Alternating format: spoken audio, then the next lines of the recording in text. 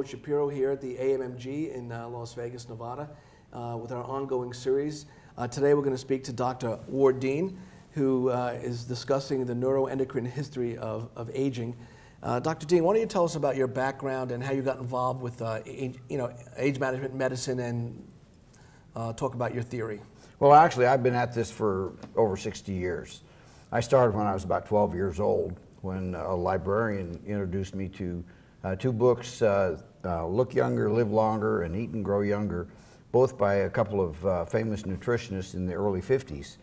And as I was trying to decide whether I wanted to check these books out or not, somebody tapped me on the shoulder and said, "You're a little young to be worrying about that, aren't you, Sonny?" And I looked up at him and I thought, well, it might be a little, I may be too young, but he's a little too old.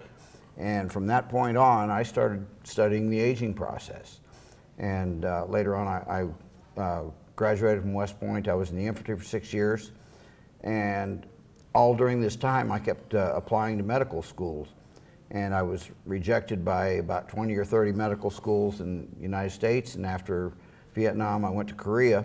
And while I was in Korea, I went around knocking on medical school doors there. And I found two schools that said they would take me if I'd learn Korean. So I got out of the Army, went to Korean University, studied Korean, and was accepted at Hanyang University, where I graduated in 1978. Oh, that's and cool. that was what, from then on, I was destined to be an anti-aging doctor. Oh, that's great. So can you tell me about the theory? Yeah, in 1981, I read a book by a Russian, The Law of Deviation of Homeostasis and Diseases of Aging. And that's a very complex title, and I didn't even understand it.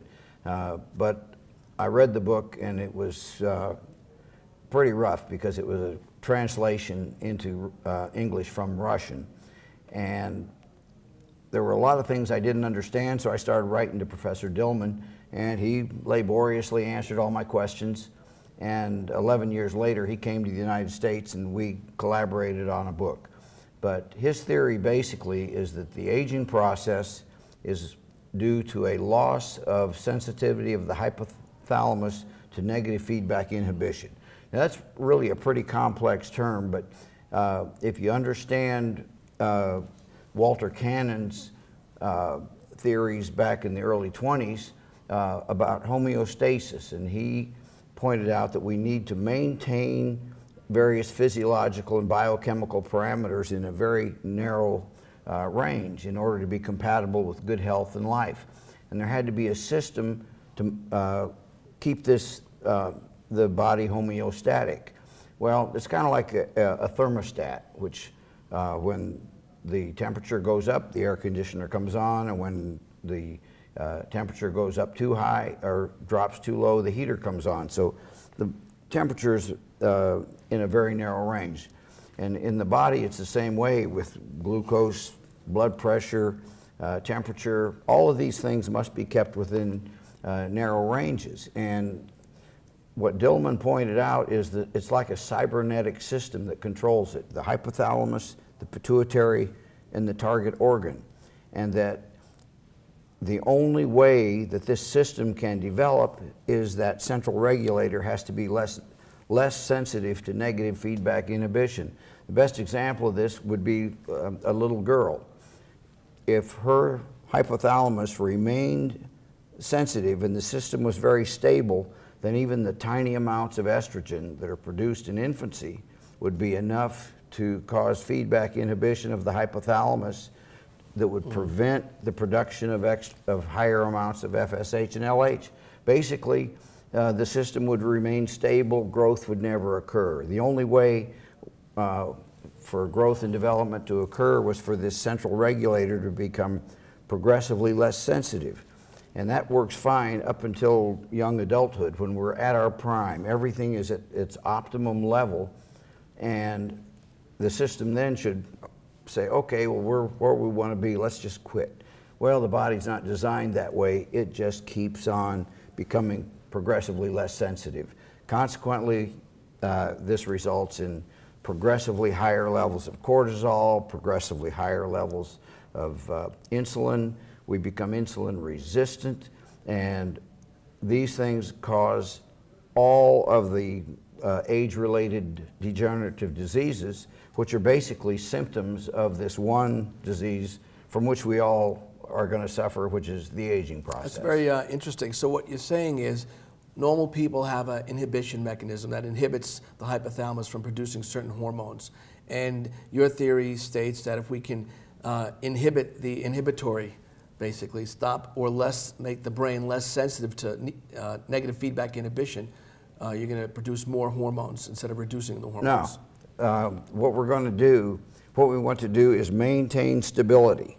And the way we do that is that we restore hypothalamic sensitivity to negative feedback inhibition. And how do you do that? That's a very good question. And that's what I asked Professor Dilman.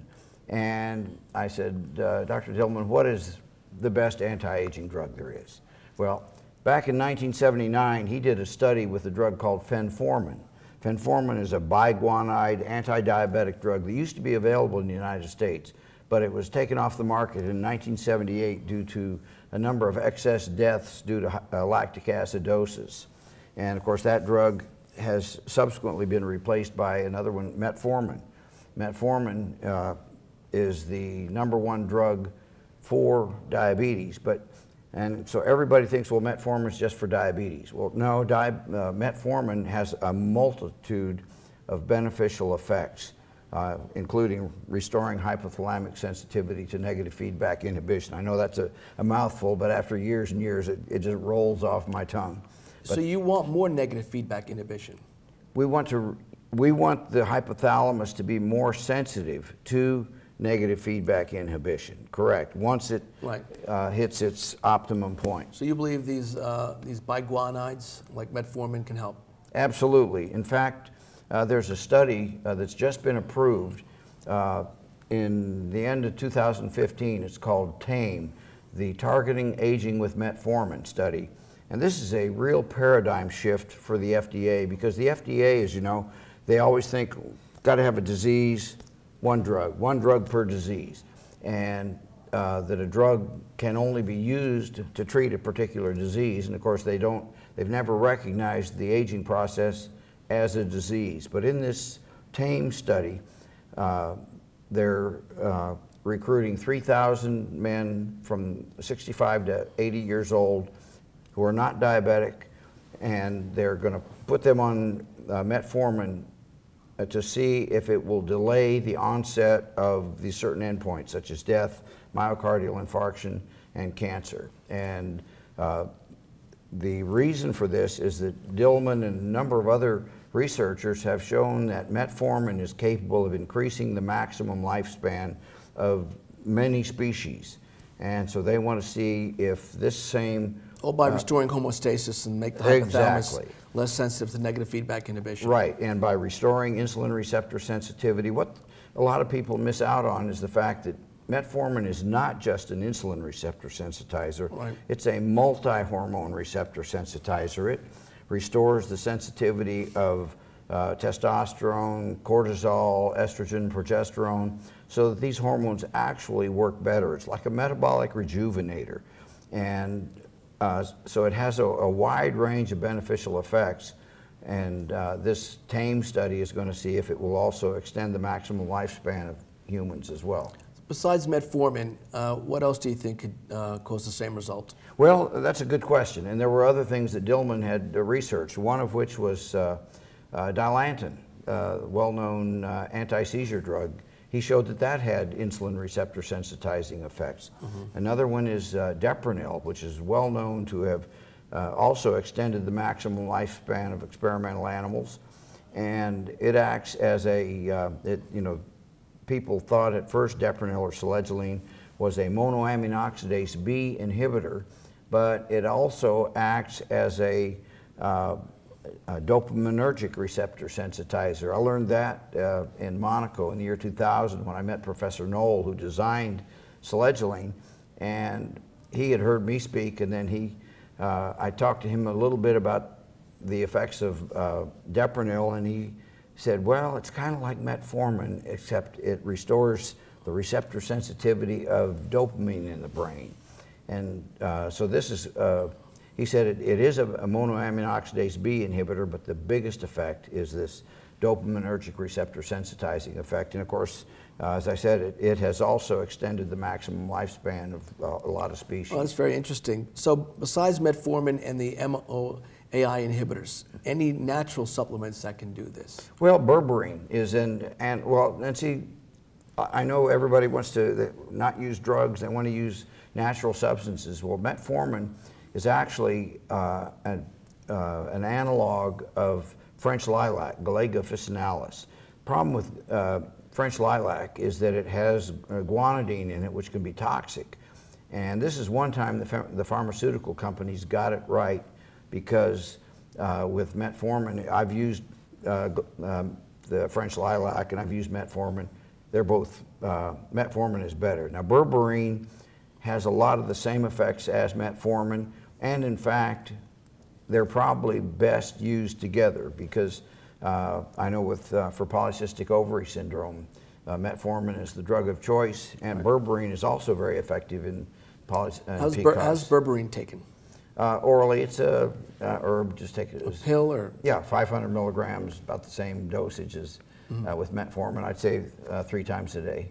So, you know, there's been a lot of side effects with some forms of metformin and other forms not so much. Do you have a particular preference to which metformin you recommend? Yeah, well, you're right. And one of the problems, the most common side effect with metformin is diarrhea, and it can be explosive. Right. And that's in about 20% of the people. 80% don't have a problem, but there's a 20%. Right. So you use the extended release? Well, yeah, I will use that. I start them out on the regular initially, because the Publix grocery stores in Florida give it away free.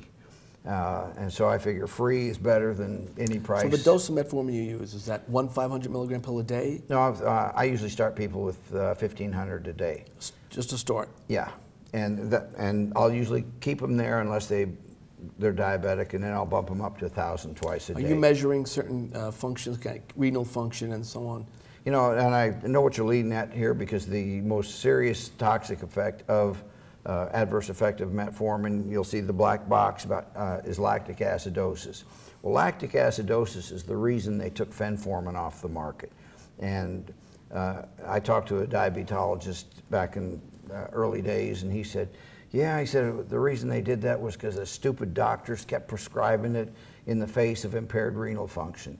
And with metformin, there's much less propensity for lactic acidosis. In fact, a recent study showed that they had 180,000 years of patient years of metformin use and without serious lactic acidosis. And I think, as you point out, just clearly reduce the dose in the face of chronic kidney disease. But a lot of doctors, if somebody has chronic kidney disease, they take them off metformin altogether, when what they really should be doing is reducing the dose to a dose that the patient can tolerate, and usually that's about 500 milligrams a day. Do you take metformin? I do. I take 1,000 twice a day. Oh, and I've been doing it since the early 90s, when Dilman told me to take it. And your patients who you have on, or yourself, you're not seeing episodes of hypoglycemia at all? No, right? You never see hypoglycemia in metformin users unless they're taking insulin or using a sulfonylurea. But metformin itself, it actually, because it restores insulin receptor sensitivity, there's even those who tend to be hypoglycemic, they do better when they're taking it. And the patients usually feel better, have more energy, and lose their carbohydrate cravings. Great. It's excellent stuff. Thank you very much. Okay. We appreciate your coming and speaking at the conference. Thanks. Well, it's good to be here, and all the other doctors that I'm learning so much from. Great. Thank you. Thank you.